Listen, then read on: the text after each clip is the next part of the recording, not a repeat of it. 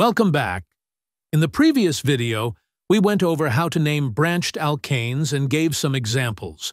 Today, we'll solve one of those examples together. First, let's identify the longest continuous chain of carbon atoms in the molecule. This chain will give us the parent name. Remember, it doesn't matter if the chain is straight or has bends. It's the length that counts.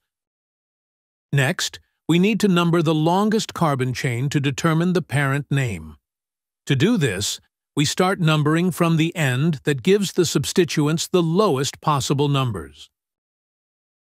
In this molecule, the two substituents, both methyl groups, are located at positions 3 and 4 when numbered from this end, but at 4 and 5 when numbered from the other end. Following IUPAC rules, we choose the numbering that gives the lowest locants, so the methyl groups are at positions 3 and 4.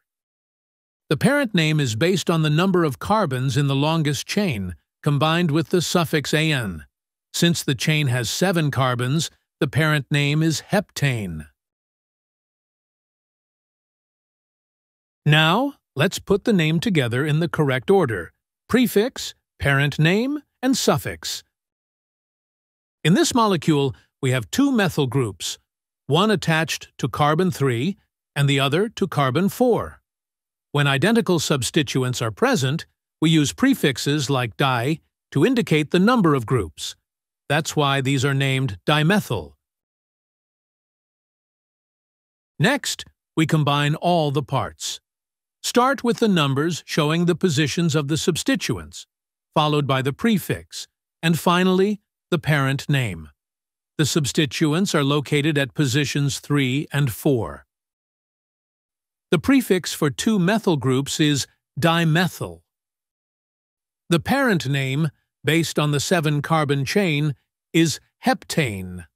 Put it all together into a single word, using commas to separate the numbers and hyphens to separate numbers from letters.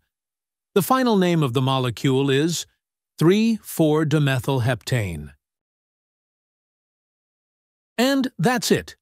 I hope this step-by-step explanation made the process clear and easy to follow. If you have any questions or need further clarification, feel free to leave them in the comments. I'd be happy to help. See you in the next video.